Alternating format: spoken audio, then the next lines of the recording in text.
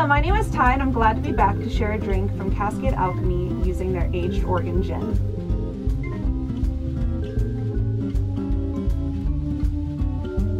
So let's get started. The drink I'm going to be sharing with you today is called the Botanist.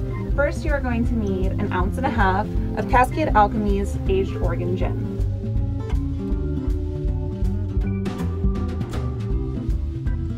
Then you're going to need 1/2 ounce of Saint Germain liqueur, 1/2 ounce of fresh squeezed lemon juice, 1/4 ounce of simple syrup, and some cucumber and fresh mint.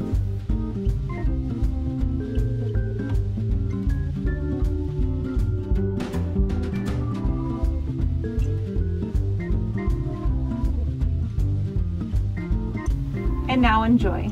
For our aged gin, we take our Oregon gin and age it on cherry wood.